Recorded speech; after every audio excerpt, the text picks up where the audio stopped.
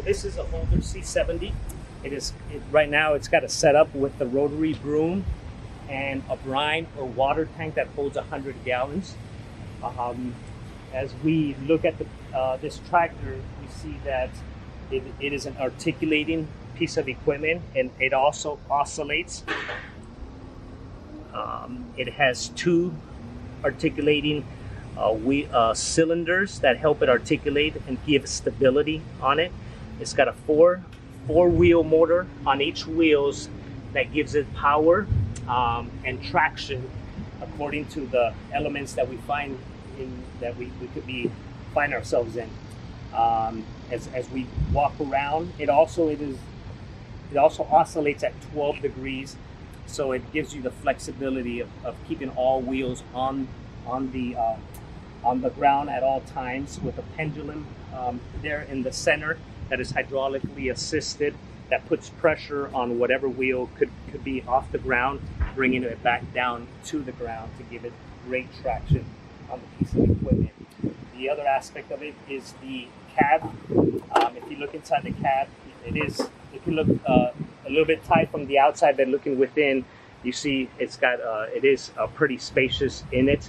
It's got a three-point axle. It's got one door, another door, and if this tractor was ever to flip, you also have an escape from the front.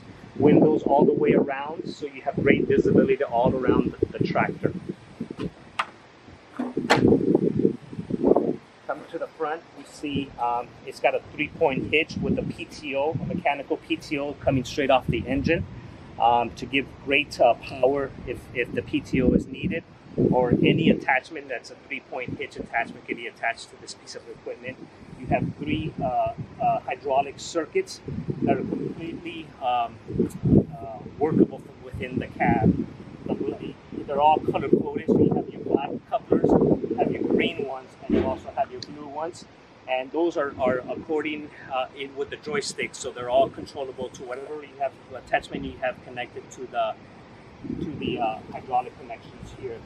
You also have your low flow, which puts out 35 liters per minute, and you have your high flow, which this rotary broom right now is connected to the high flow. Both the low and the high, the 35 and the 70 liters, is completely variable and adjustable from within the cab. So you can, and the high flow goes with your engine RPMs, so you can adjust it as needed from within the cab. Coming around here, one more thing from this side while we're here is you'll see these two buttons here. So putting on attachments or taking off attachment could be a one-man functionality operation. The operator can lift the front arms right from here, lift them or drop them to put on and off attachment. You don't need nobody else. You can do it with one person.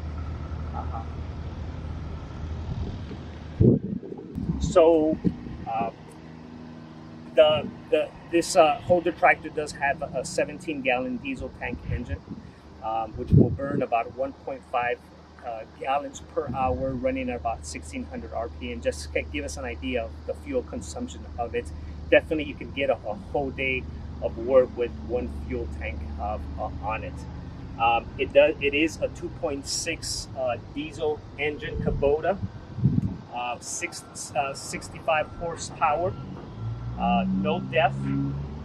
It is a regen piece of equipment on it, and it is all-wheel drive vehicle, hydrostatic drive, just to give all the traction power that is needed. They have 4 individual wheel motors, hydraulically driven on it. Top speed on it from point A to